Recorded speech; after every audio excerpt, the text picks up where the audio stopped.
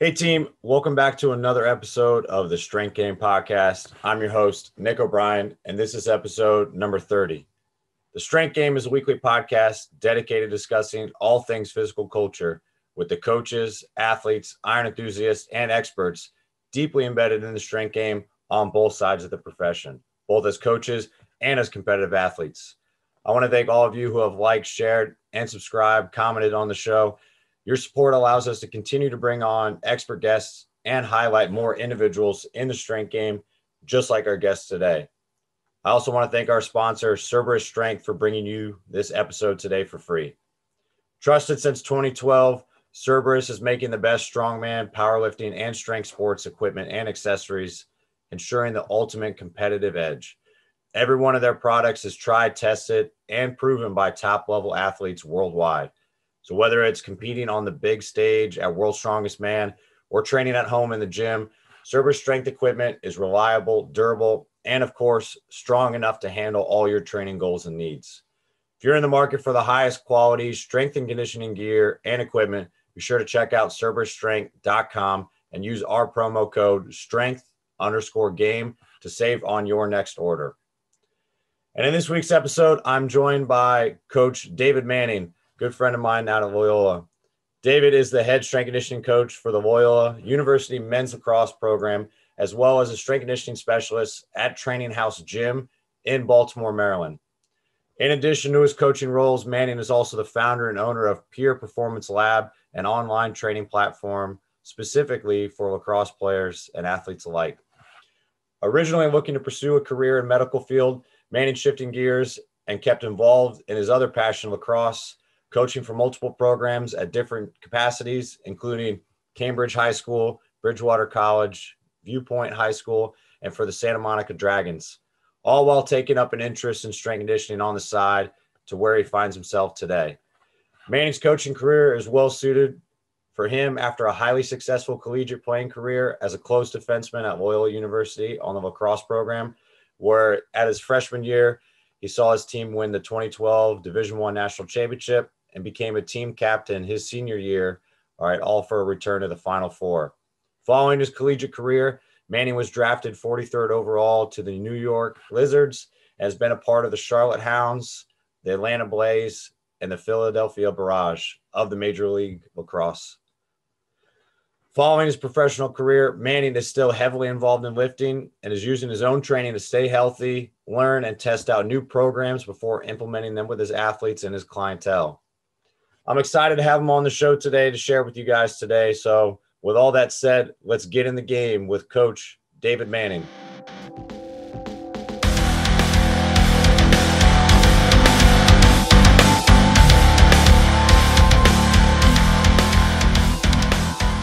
What's going on, everybody? I'm excited. I am joined by a friend of mine back at my former spot up in Loyola University, Coach David Manning. What's going on, man? Hey, how's it going? Good to be here. Yeah, I'm glad to have you on, man. I know that background, that familiar territory. You're up in my favorite hideaway up in the President Suites. Yeah. Exactly. You spotted it. Oh, I know that hallway pretty well. That was my go-to hideaway. And then to watch 4th of July all by myself watching the fireworks up there, that was my go-to spot. Oh, really? Oh, yeah. Hey, you'll do it this year. You'll see it from every single you'll see it from the harbor, you'll see it from downtown. It's actually pretty cool. Dang, good suggestion. Hey, so I want to hop right into it. Kind of talk a little bit about how you actually got it involved in the strength game. Like what sort of sports you play growing up. Obviously, you're big into lacrosse, but what else did you play like growing up? What got you involved in training and then leading to a career in professional lacrosse as well? Yeah, so I'm the younger brother. So I have an older brother that was 4 years older than me by age, 5 years by grade. So growing up, it was like monkey see, monkey do. So whatever my brother played, I kind of followed suit. So, we were big into basketball. I'm from Chapel Hill, North Carolina. So I grew up being a big UNC Tar Heel fan. Shout out Roy Williams retiring. But so played basketball. That was probably my main sport until high school. Played soccer. And then started playing lacrosse pretty late by the standards of like the Baltimore kids in this area. Like 6th grade was the first time I played organized lacrosse. but I fell in love right away. And so going into high school, how I kind of got introduced to strength and conditioning was I played at Chapel High, and we had, I think at the time, like 4 juniors and seniors that were committed to play at UNC. And they had dads that, played in the program, back when they won the national championship in the 90s. And so they were working out with one of the UNC Olympic strength and conditioning coaches, Steve Gisselman. And so I was lucky enough to kind of get, thrown into that group, freshman, this was fall freshman year, hadn't even made the team yet. These kids have no idea who I am. I'm in there with a bunch of juniors and seniors, Division I committed, and I'm working with a college strength and conditioning coach. So that was my first introduction. And so from the get-go, I was introduced to quality training. And so I worked with him off and on, all through my 4 years of high school. I probably owe him for, the first introduction, just the passion of it, because I saw how much that helped my game. I'm a kid from North Carolina, not historically, pushing out great lacrosse players. And so I knew if I wanted to get to the next level, play Division I and beyond that, I had to have something that just like stood out on the field. And I had a good frame, good size, decent skills. But what I really committed to was, the weightlifting, trying to add size. So the first thing that you see, is me on the field, and I'm towering above everybody. So, I really committed to strength and conditioning through high school. I saw how much it helped me get recruited, how it allowed me to gain confidence on the playing field. And so, when I entered college, I think that was, kind of a chip on my shoulder, having had him in my corner. And so that's my first kind of, intro to what strength and conditioning really was.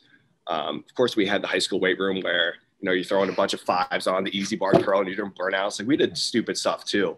But he really taught me what I needed to do. We would do some of the Olympic lifts. We would do sprints. We do, hurdles. We would do, all these power exercises, working on movement with little weight. I'm leaving the session like, hey, like, can I go like bench press? Like, what can I do for chest? He's like, you don't need it. Like, you got what you needed and some good movement, some sprinting, some jumping, things that I do now when I train kids. But, I'm still a dumb high schooler then. I'm still trying to, grow some biceps and create, good chest. And it's like all that stupid vanity, lifting that honestly has no room in sports performance, aside from maybe making you feel a little bit better about yourself.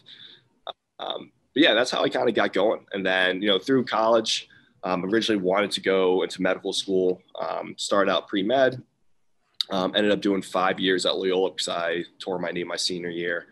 But left Loyola, I had a major in biology, a minor in chemistry. Applied to medical school. It didn't work out. Took the MCAT twice, didn't get in the first round. Kind of had a year off where I went out to California. I lived in Los Angeles, worked in the Valley for Viewpoint High School, coached lacrosse there, coached at a couple club teams, and then ended up applying to James Madison for their exercise physiology program, initially thinking I was going to reapply to medical school. So getting a master's degree, bolstering the resume, reapplying, still going, kind of the medical route. But it was honestly maybe like 2 classes in that I kind of fell in love with ex-phys and what they were teaching us. And that was right when my pro career was starting up. I had just gotten off my first summer with Charlotte Hounds. And so, when I was looking at my own training, because I'd always programmed for myself after college, I was like, oh, like there's some principles here that I could apply and that I can improve my own performance and training to help my own career out. And so that's where I really started committing to, okay, maybe this is a path I want to go down professionally, being a sports performance coach and learn more about strength and conditioning. So that's really where the love and how I got into this field came from was, starting out in high school, being lucky enough just to have, Steve Gisselman be my coach, just lucked out there, saw how it improved my game, my career. And, it's kind of something I want to give back to everybody. So I saw the benefits it had on me. That's cool to hear. I know Steve pretty well. He came by Loyola, I think, while I was there to, I think he was in like tech sales now. I bought the VX Sport GPS system through him. So he would come by. I made him lift with me, which he was pretty stoked about. I think he must have mentioned you too as well. He's like, he's around here somewhere. And I think he was in the training room. I remember going to the athletic training room, and Dave Schaefer was like, is there a guy like Steve Gisselman that you know? He was just here. I was like, no way. I can't believe I missed him. Yeah, and I missed him. I think I caught him once when he came out here because we bought the same system for the football team out here in Fresno. And he would come out here as well and visit a bunch of the schools on the West Coast that had it as well. And no, Steve's the man. He's you could tell he's got some passion in him too. Like he's fired up the lift. He's fired up anything sports performance now. Like working with that system, he's a good salesman too. So yeah, I need to get back in touch with him. Oh, for sure. I want to go. I'd rather go out and visit him now and go out to the New Zealand area though. Well, he's back in North Carolina now. Oh, is he? Yeah, he just had another kid. They moved back to the area. But yeah, I mean, what a life, right? You moved out to New Zealand, like, because he's a huge mountain biker too. So I'm sure he loved that. That's awesome. That's cool to hear though, like kind of just your start and everything and really falling in love with the process of actually training. And I mean, it's got you to the point. I'm sure you take a lot of things away from not only your time, unfortunately, like due to injuries, having to like work your way around it, but also, I mean, getting selected to actually get a ride to go to Loyola and then play professionally. I mean, there's a big step up from when you see college to the pro ranks. So, I mean, especially like Fogos are huge. I feel like all those guys do is just like eat weights and then just grip it and rip it and get off the field. So you have to be prepared for those things, whether it's college, high school, or professional. What was kind of the transition, the biggest thing you kind of saw from going from college to professional? And then I know we want to touch on it a little bit for the people that aren't really familiar, but what pro lacrosse is really in the States is a little bit different than like the traditional big three. So can you kind of touch on a little bit of like MLL, PLL, and even like NLL, like what it's like to be a professional in the professional league, what practice looks like, game schedule, travel, roster, money, all those things. Because it's a little bit different than like pro baseball, pro football, pro hockey. Right. So that would be, when we're talking about the transition is just, the routine that you have to get in the pro leagues is a lot different. And so when we're looking at, right, so we have the NLL, that's the Professional Indoor Lacrosse League. And that's spread throughout, the North America. So United States has teams, Canada has teams. And then we had the MLL. And so that was initially established, I think like 2000, 2001. So that was the Professional Lacrosse League. That's what I started in. My first 2 years in the league, it was just the MLL. And then you had Paul Rabel that started up his own league called Premier Lacrosse League. And that was a little bit more travel based. So the MLL was traditional, like kind of like the NFL and MLB, most professional sports leagues. You had that city that you were anchored in. I was with Charlotte Hounds and Atlanta Blaze. But the PLL is more travel. So they would take, it was like 7-8 teams, random names, and it'd be tour based. So they'd go to a city, all 8 teams would go, they'd play that weekend, and they tour around the United States. The issue with pro lacrosse has always been, it's not something that's sustainable to do year round. It's a league where I think my rookie season, I got paid like $8-10 grand for, I think that season was 14 games. Right. So you're gone every weekend. You're not practicing throughout the week. So you basically fly out Friday, you practice Friday night as a team, Saturday morning walkthrough, Saturday night game, go out as a team, fly Sunday morning. Like it's a weekend warrior kind of league. And so it's just, it takes a toll. Like every weekend in the summer, you're basically gone, you're not making tons of money. You're probably spending all that money that night out.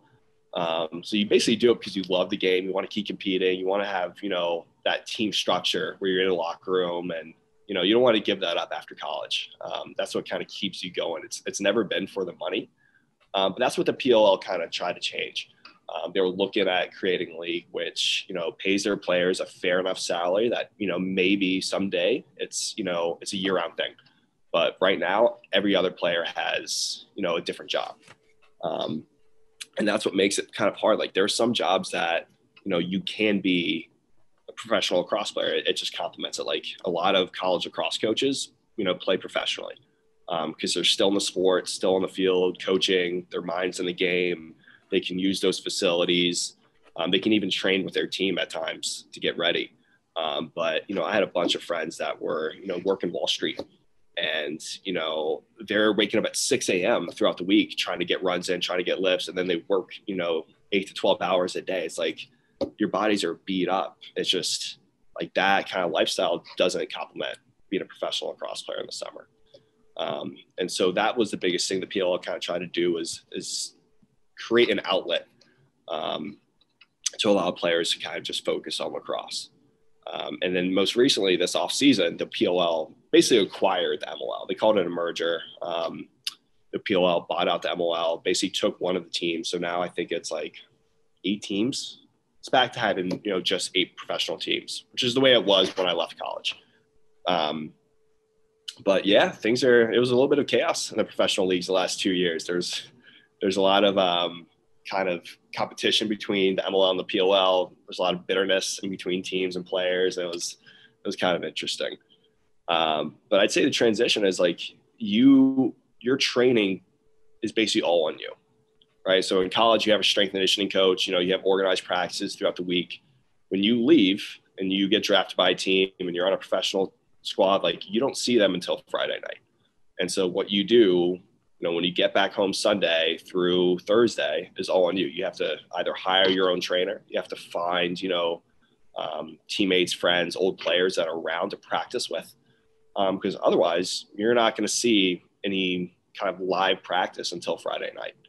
And so it just adjusts your routine and the habits that you have to make to be successful. And you basically have to have a job that allows you to have the time to do that. And I think if that was different the last 20 years, you would see a lot different makeups of teams and different players that were succeeding at the next level. It's just kind of based on what you want to do at post-college. Do you want to, go down the career path, or did you want to chase the dream of, playing lacrosse a little bit more? It's kind of tough to juggle both right now. Yeah, you could kind of see that. And at least from the outside perspective, or knowing a few guys on different organizations, you could almost tell who was going to win. And just based off of how they kept people in-house, like I knew as soon as the machine, like when Ohio started working with the spot athletics and they actually had a professional strength coach, they had a site that they could go to. The company had basically bought them memberships to go, and they were training in small groups based off their work schedule. I was like, they're going to win this year. And they did. And then like the Lizards were like that for a while, and the Bayhawks felt like that because all the guys were in the hub. They were like in the DMV area. In Baltimore, yeah. And like Atlanta, I was like, there's no way this is going to work. None of the guys live in Atlanta. Yeah. And Florida was kind of the same way. And I mean, you also see that, like you said, with the differences between guys having different careers. I mean, some guys are balancing a 9-to-5 job. I know like the difference between like when I was training Fletch and Frazier, like Fletch was already at campus and he had kind of the coaching role when he was doing his Dobo duties. And you could jump into practice and exactly.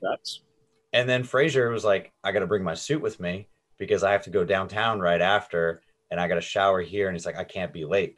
So like, and then you could kind of see the demeanor, the differences between them just based off like the different stresses they have there. Do you see any sort of positives from this format, or like how does this kind of affect on-field performance? Because these are things that you can kind of preach to your high school and like younger and even college athletes, that the things that you don't have control over, like class schedule, stresses in your life, like you can have control over a lot of things, and all these things will play into your performance on the field. Right. Totally. Right. Stress is stress, whether it's physical, emotional, whatever, right? It affects you. I think it's definitely decreased the level of play that you see on the weekends in the professional leagues. Like if you had these teams, these players practicing 4 days a week, and they were able to just to focus on performance and eating right and recovering, like, my God, the quality of the product that'd be on the field would be ridiculous. Like it's already ridiculous because they're highly skilled, and, it's that skill. Like you don't lose. You have that situational IQ and understanding where you can kind of ball out and play no matter what. but it would just be at a next level if they were able to truly commit for another 5-6 years post-college at developing their craft. I think only very few are allowed to do that. And those are the guys that basically created like lacrosse companies, or coaches. Like Deemer Class comes to mind, Matt Dunn, obviously Paul Rabel's always been in kind of like lacrosse world. Kyle Harrison, like guys that have lasted for a long time that have just allowed their careers to be in the game of really just perfecting their craft. And, that complements their coaching, that complements their business, and it complements their game. Definitely. I like how you said it complements it, because I mean, that's one of the reasons for the podcast, like why I started it, because I think a lot of the coaches that are actually still involved in training or finding new outlets to compete, like, yeah, it does take up your time, but it definitely complements the product that you can give to your student athletes, which, I mean, anything that you do, if you're reading a book, if you're listening to different stuff, if you're having conversations with people, if you're steadily improving, that just gives you a better product that you can give your athletes. So playing professionally is no different, as long as it doesn't take away from it. And the format it is right now is actually pretty forgiving on coaches. Oh yeah, totally. Right. You can only ask so much. You have them for 2 days. Like, you don't have much control. It's like, just let them play. Like, at the end of the day, there's not that much coaching that goes on.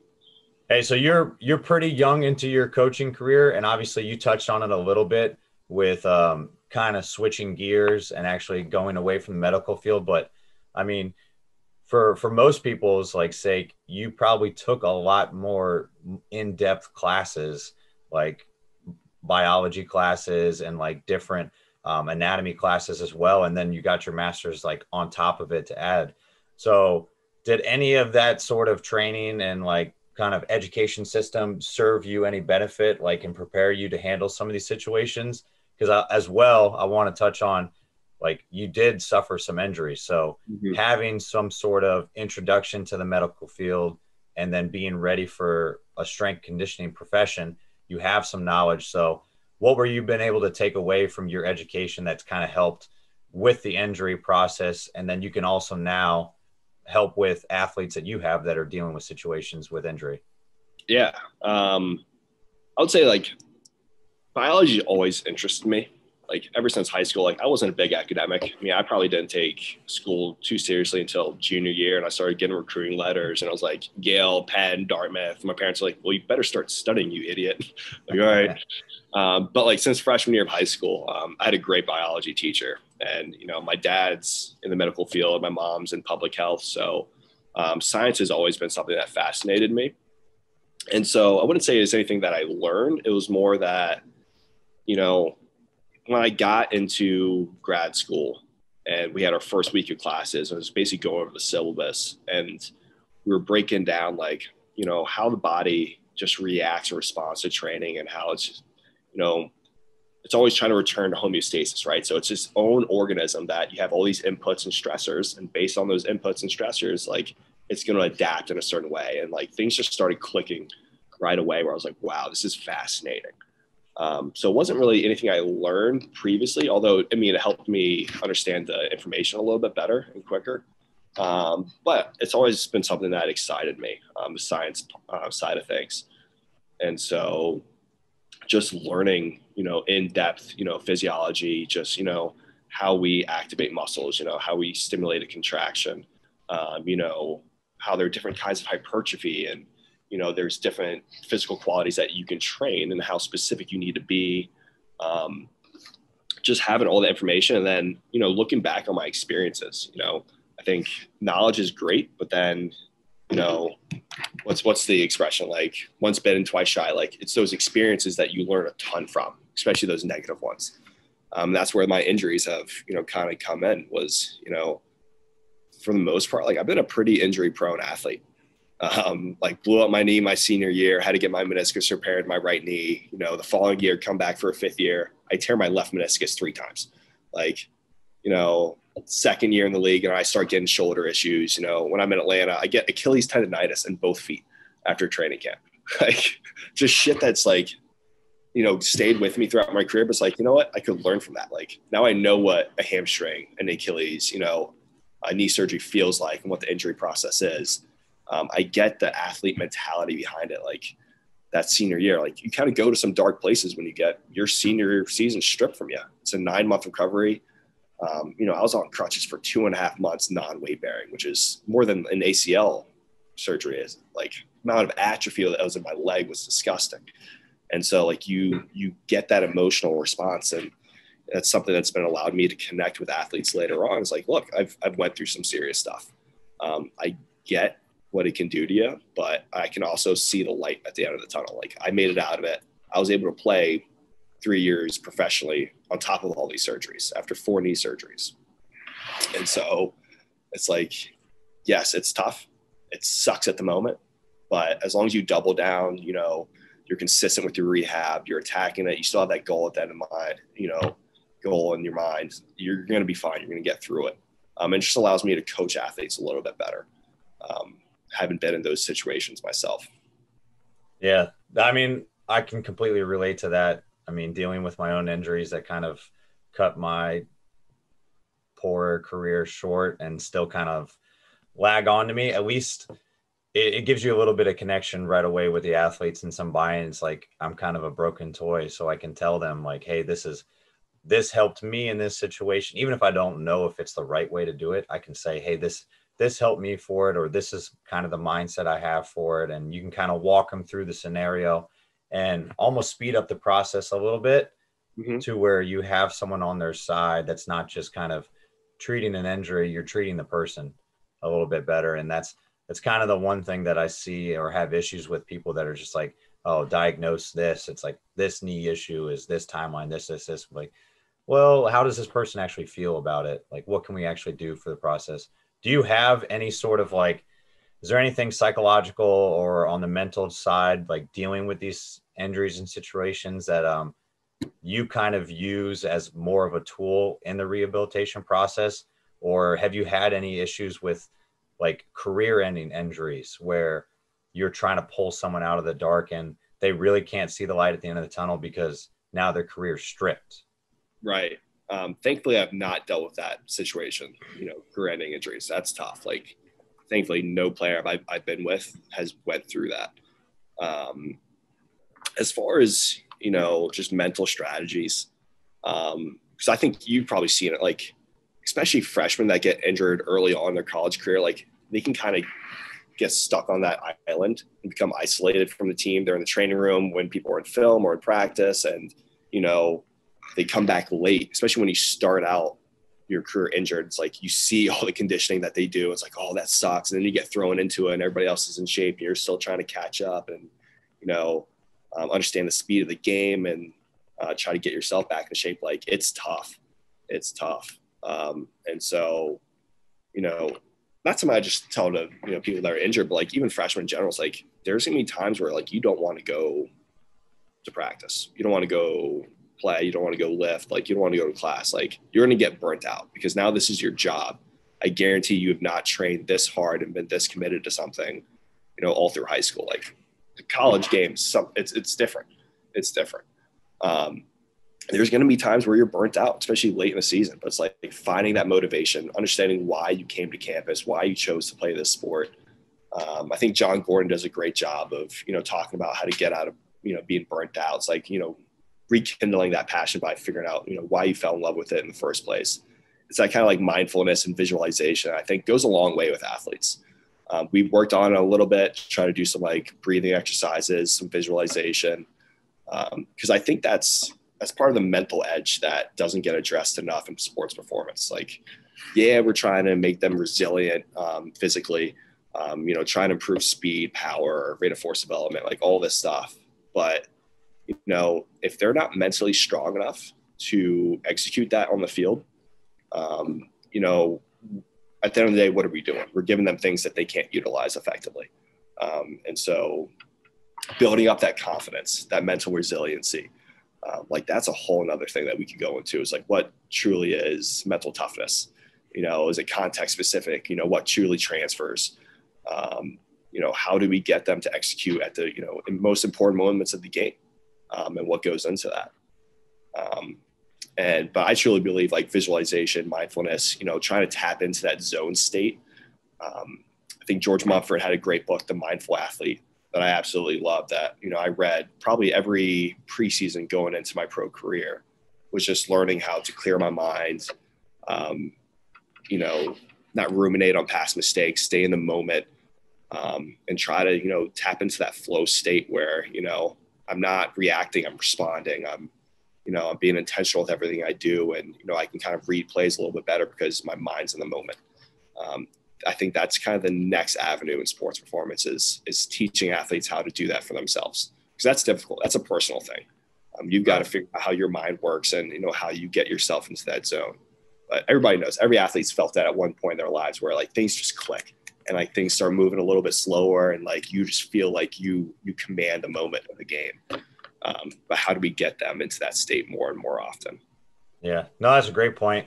I completely agree. I have to read that book, but I think those things are definitely some edge work stuff. And that's the same thing we call it here. Like whether you're doing stuff outside of the weight room or basically all the things that kind of encompass what makes you a successful athlete. Can you do those things?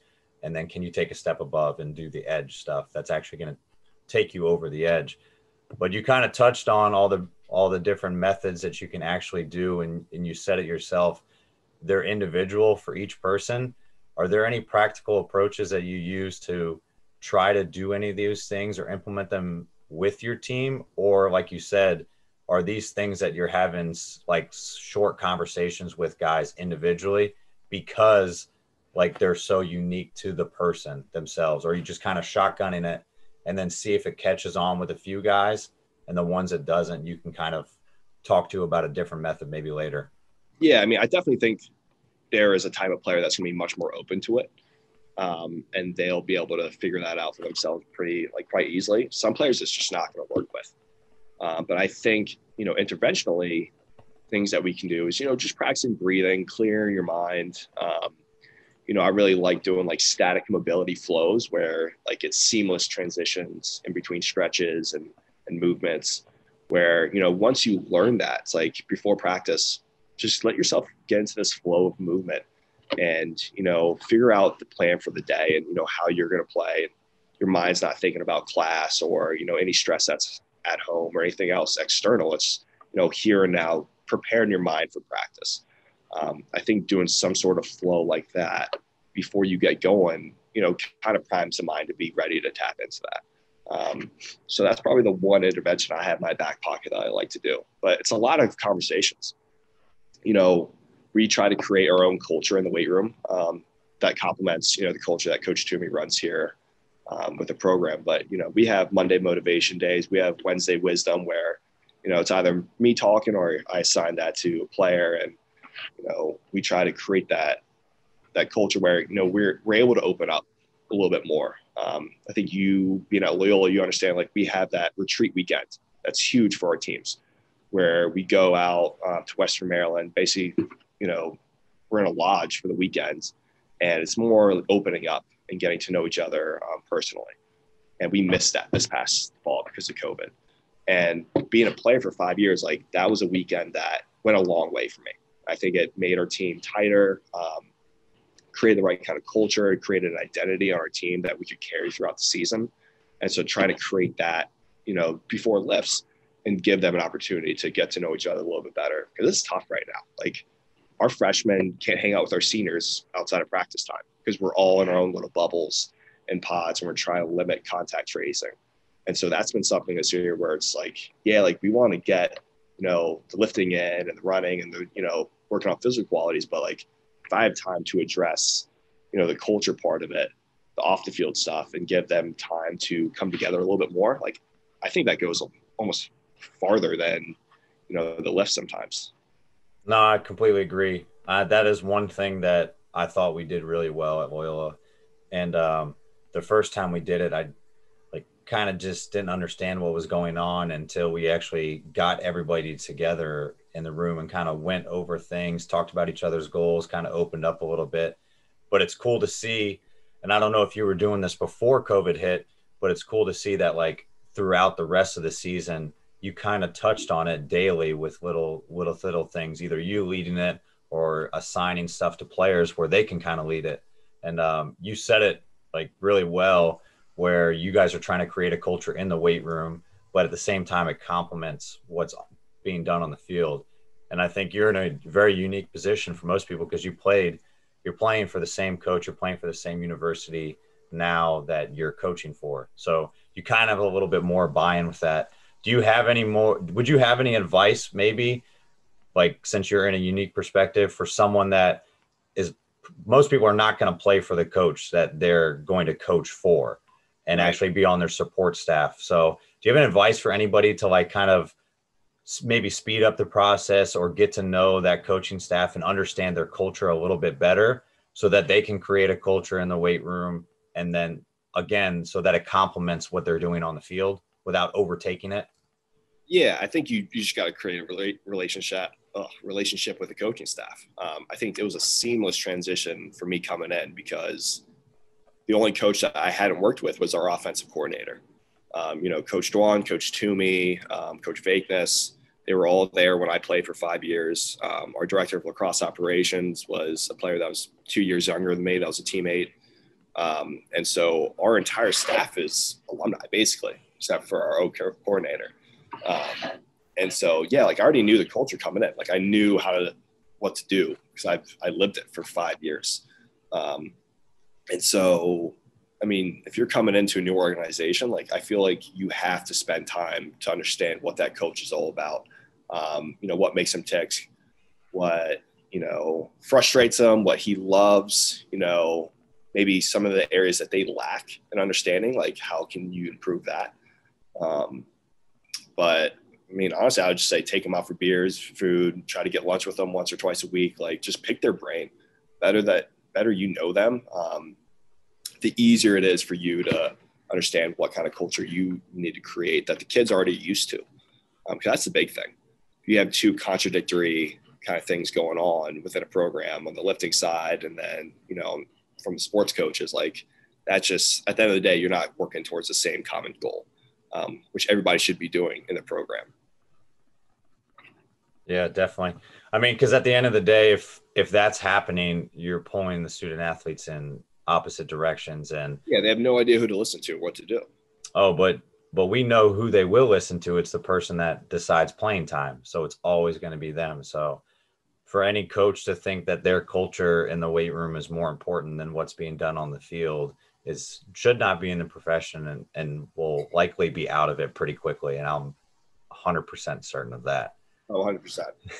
Hey, so kind of circling back around to like actually your coaching career and everything. Like for most people that don't know Loyola, there are two sides to the university for athletics. And one side is on a hill by itself, and it's its own little island.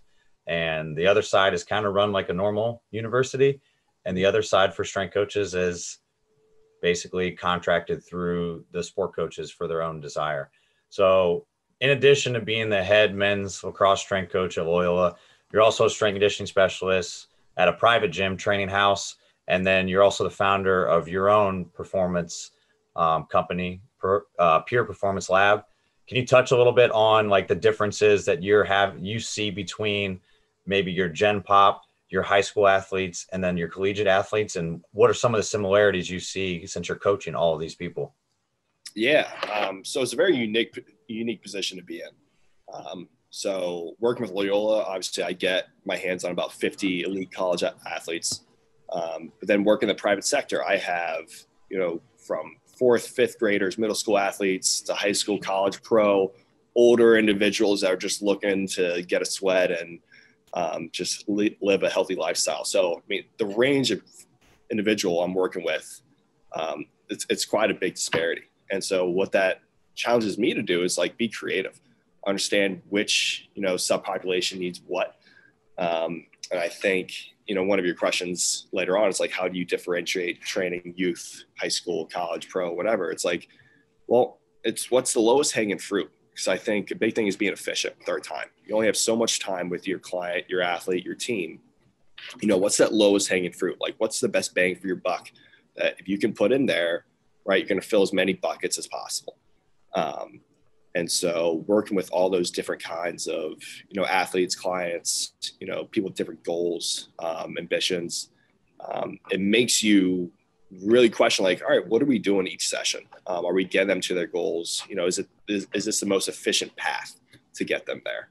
And everybody kind of changes. And, I may have a youth athlete that really needs a lot more work on movement quality and just coordination.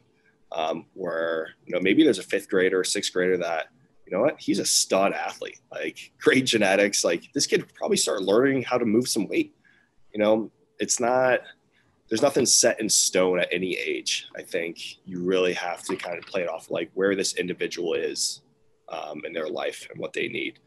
And so that's what's challenging about working in the private sector. But it's also great. Like I get my hands on a couple pro athletes every year. I get to work with college kids that come home from winter break.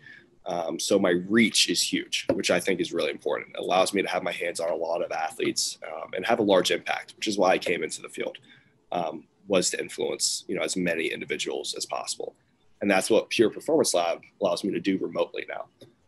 So that's a website, that's a program that allows me to train individuals all throughout the country, mainly in the sport of lacrosse. But, it just allows me to expand my reach, my impact on this sport. That's cool to hear. I mean, that's, like I said, you're pretty young, like in the coaching career. I mean, you've been playing, you've had a lot of exposure around coaches yourself. And then even on like the lacrosse sport coach side before you became a strength coach. So you're no stranger to like what actually needs to be done, but you're kind of like speeding through what most people would do for like an internship, a GA and everything. Because of my fire so far this year. Exactly. Like not just COVID and like college strength and conditioning world, but like, yeah, everything.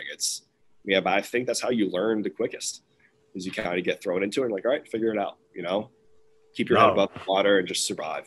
Yeah, for sure. And so I kind of want to touch on a little bit, like you said, you alluded to like one of the questions I did have for you. What are some of the differences you see? Because like you said, you're working with some young players and they might have picked up lacrosse. I want to use lacrosse as the example because I'm like, that's your specialty too. So like working from like maybe a middle schooler versus a high schooler or youth athlete, college versus pro, like what are some of maybe the differences, either progressions, exercise selection, frequency of movement, or even like basically everything that you would put into a program? What are some of like the primary differences you see between like those four different levels and skills? Yeah. So let's start with youth. I made some posts about it recently, but I think when I'm dealing with like middle school athletes, like kids, very low training age, they're young. What we do a ton of is like PE stuff, like games, task-oriented activities. Especially so I started training a lot of, kind of that population this fall. And I'm just looking at the situation, schools are locked down, virtual learning, they don't have PE, they can't go outside, play with, friends and like the neighborhood kids. And so just the basic movement that they used to get, like just jumping off a swing, playing foursquare, hopscotch, like things where they're getting good ground contacts with the ground. They're jumping, they're running, they're hanging, crawling, like all the things you do in play normally. Is, getting taken away because school's virtual. They're stuck inside. They don't have people to play with. Video games is already a large part of their life. So that takes, part of that just fundamental being a kid playing outside takes time away from that. And so what we do a lot of is like, it's kind of unorganized. It's, we do a ton of things where we have a med ball, we call it med ball bowling. Like we'll have like these big red pylons, we'll stack it up like pins, we'll do different throws and they're not focusing on throwing a med ball.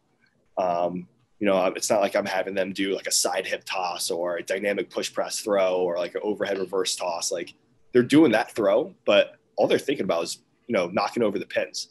So giving them a task to do, but we still get some good movement quality. We're still teaching, kind of fundamental movement patterns. Like it's almost like what sports coaches call like hidden conditioning. Like it's kind of like hidden teaching there. Put them through games that they're just having fun with, but they do get something out physically. That's what I kind of primarily focus on from like middle school youth level. I think as you transition to the high school level, like, yeah, strength, the primary movement patterns, push, pull, hinge, squat. I'm not a big believer on, percentage-based programming with that level. I think, honestly, once you perfect the movement, you start with lightweight, make sure they move good, throw a couple fives on every other week. Like it's more progressive like that, instead of like, oh, we're going 65, 68, 70%. Then we're bumping up 2.5% every week. Like, to me, that athlete probably doesn't know how to contract and utilize their whole muscle mass. How do I know that 1 RM that we calculated, is really true? Am I holding them back? Am I progressing them too far with this percentage-based program? And so for these high school athletes, we always do some movement. We always sprint. I think developing speed is huge at that age too. But then just from solely strength programming, like, it's really basic with these kids. You load up those 4 movement patterns, add some weight on, or add a rep every week, and that's all we do. I think things get more complicated the higher up you go. The higher training age you are, right? The more adapted, you see more kind of training methods and styles. Like, yeah, that's when you can get a little bit more fancy with it. But even, we'll move to college right now. Like, I have 3 groups going at Loyola. I have my freshmen, maybe some sophomores, like, they're in our basic group 1, where they can just benefit from just general strength and conditioning, like basic movement patterns. We do some 1x20 work to add on some hypertrophy. But it's very basic. Like, we picked the lowest hanging fruit for them, which is just like general strength programming and introduction to power work. Where like my group 2 is like, still can get a little stronger, but now we're focusing on speed, strength, rate of force development, creating that, those elastic qualities, fine tuning their program a little bit more. And our last group is guys that are kind of like meatheads. Like, they are strong enough. They have enough muscle mass. All we're working on is speed and rate of force development.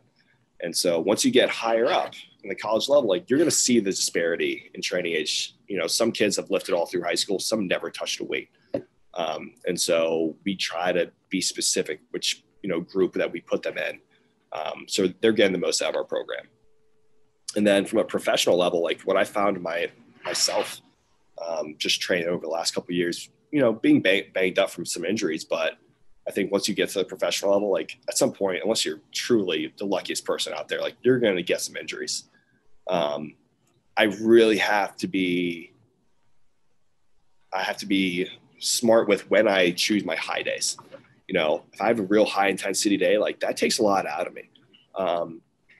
Is that because I'm getting older and I'm banged up and my body's like, all right, like, that's a lot of impact. I'm not sure we could do that more than once a week.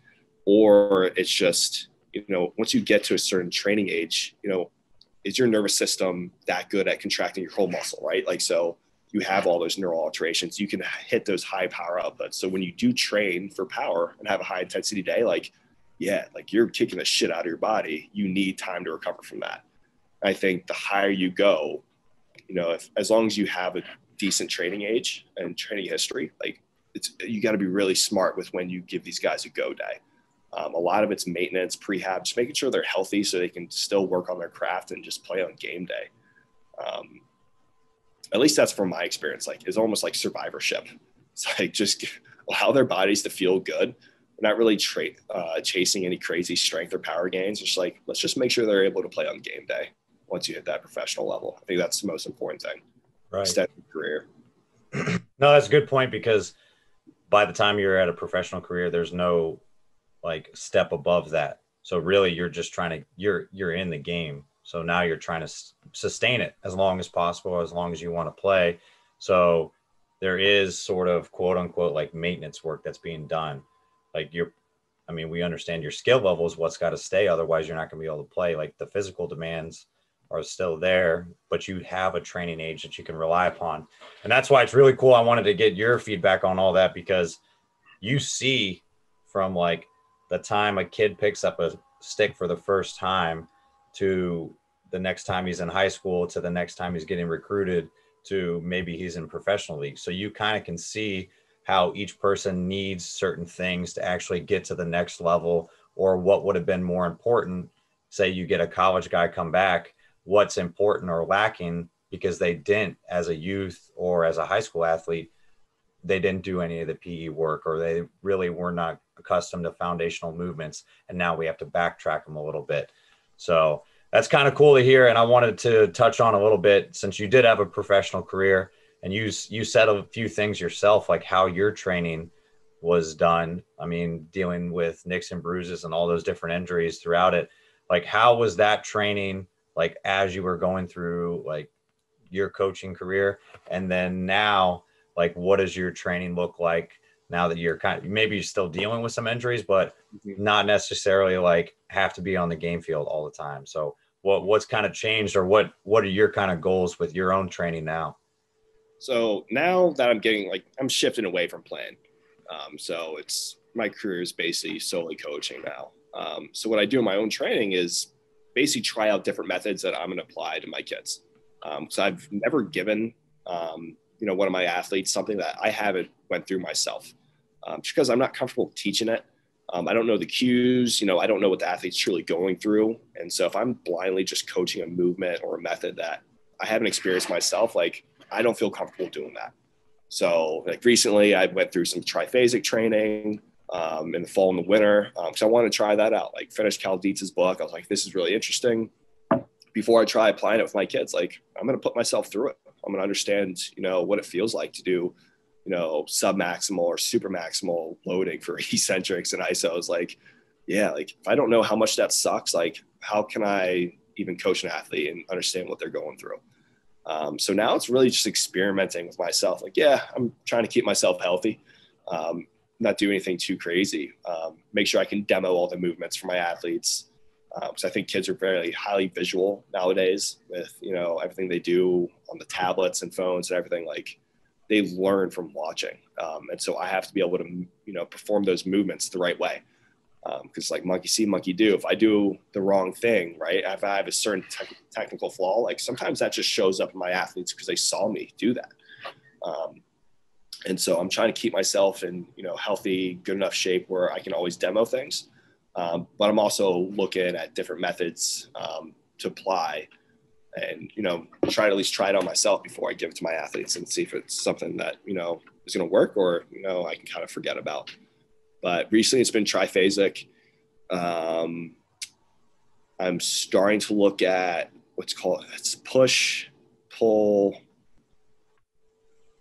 This is from Dr. Peterson. So the guy that wrote triphasic along with Cal Dietz. It's PCSP. I forgot what it stands for. Push, stretch, raise, pull, something. But it's a unique approach. I mean, he had a good lecture on Strength Coach Network that talked about energy systems and how to basically create certain, programming or developing energy systems for your team that complements the coaching system. So in lacrosse sense, it's like for us at Loyola, we're a run and gun kind of team. We love transition, pushing the ball, striking early offense, where some teams, will settle it down 6v6 and play a slower game. Like, depending on your system that the coaches are trying to implement, you're going to change how you develop your athletes' energy systems. And so that's why his lecture really got me thinking about trying this new method. Just seeing what works, I'm basically a guinea pig for all my athletes at the end of the day. I like it. That's a cool thing to hear, though.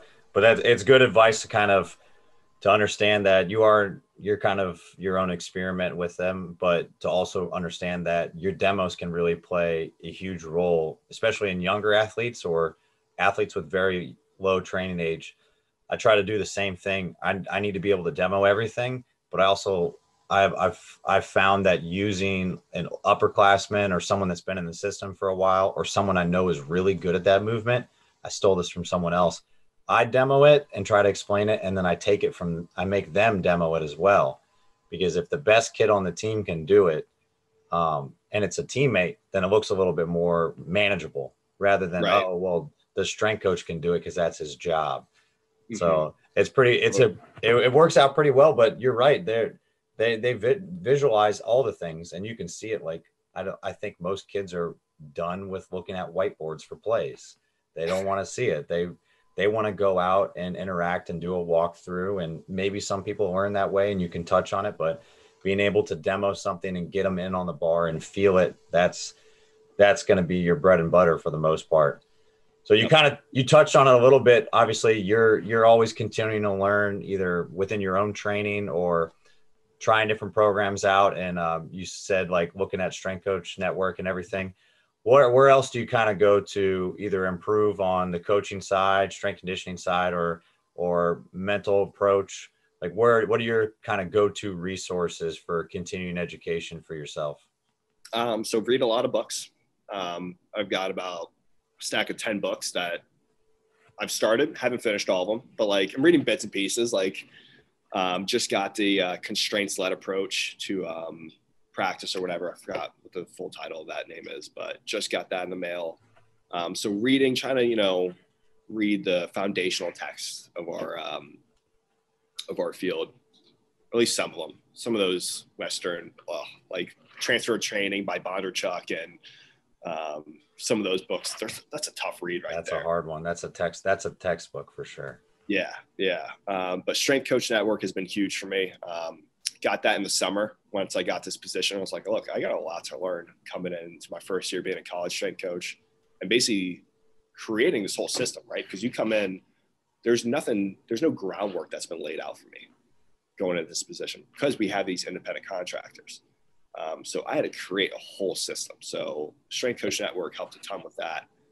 Hate to admit it, Strength Coach Twitter, honestly, I learned a ton from the last year. Like as much bickering goes on and just stupid arguments, like there are some great follows that, they'll just tweet out, what they're thinking, what their principles are, how they look at certain methods, training different subpopulations, where I've learned a ton from just, colleagues in our field that have been open and willing to teach others.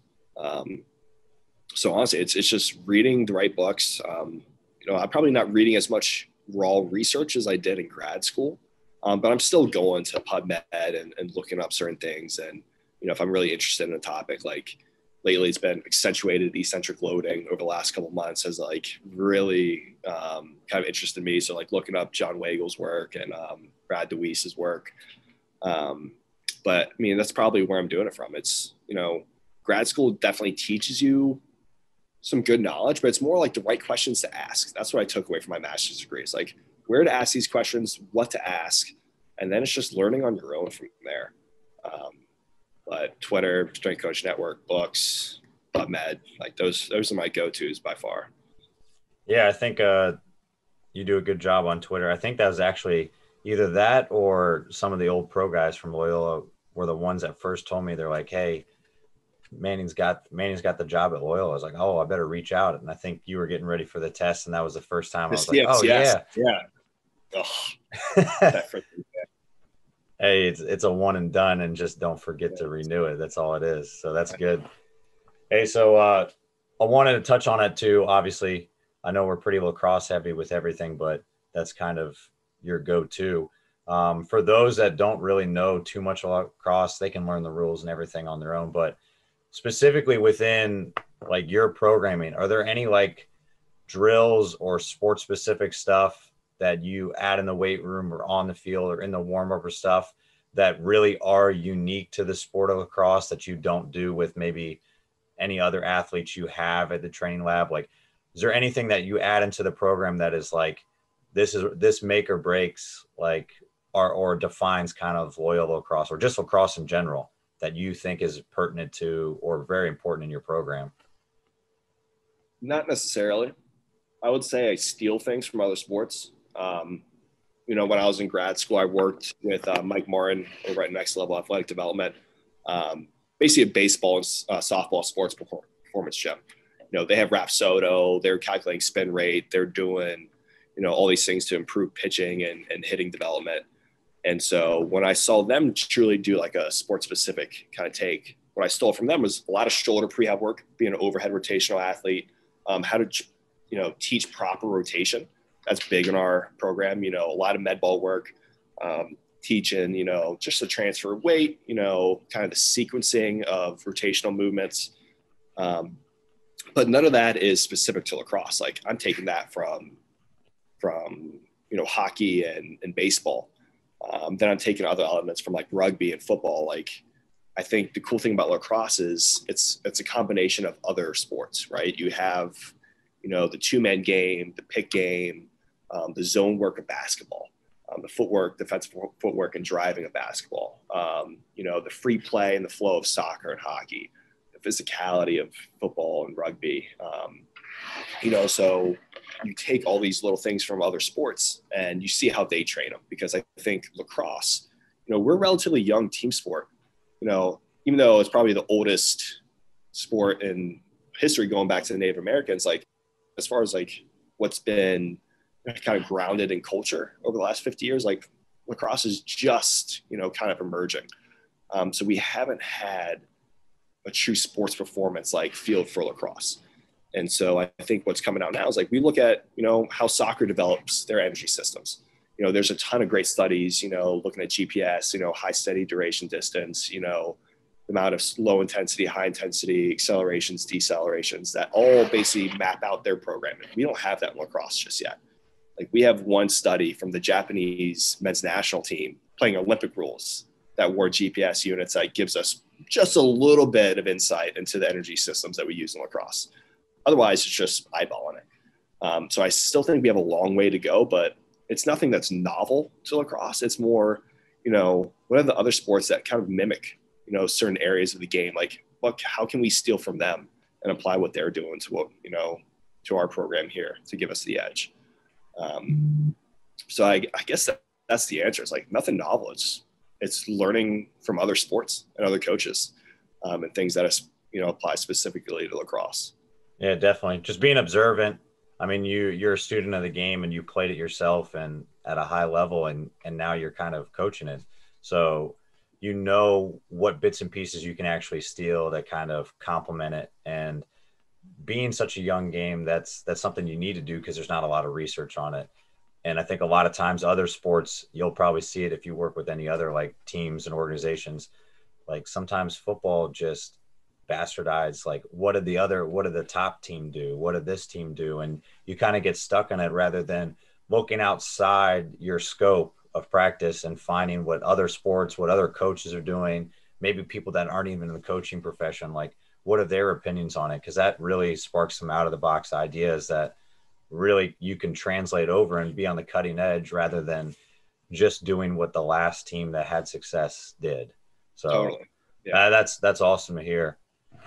Hey, so we end the show like any good training session, and this fits perfectly for lacrosse. We got 4 quarters, 4 questions, and I know you guys went to overtime recently, so we'll throw overtime in. And all right, we'll be on the good side of it this time, unfortunately. I know that one hurt. Yeah, that one. I was watching that one. That one was. I felt for you guys. Sloppy game. I know. Hey, so take as much time as you want, or you can fire them off rapid fire. But you ready? Yep, let's do it.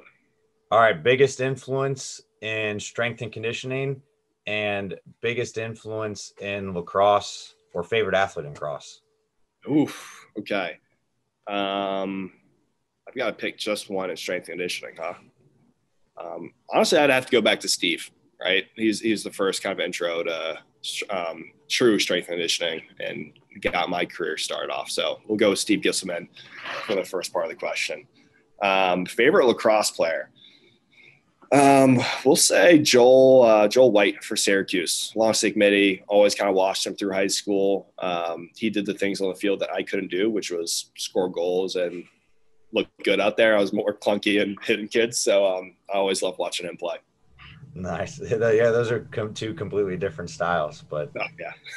You were loud and abrasive and just always knocking into someone and always not yelling. Moving very fast, but I had my role.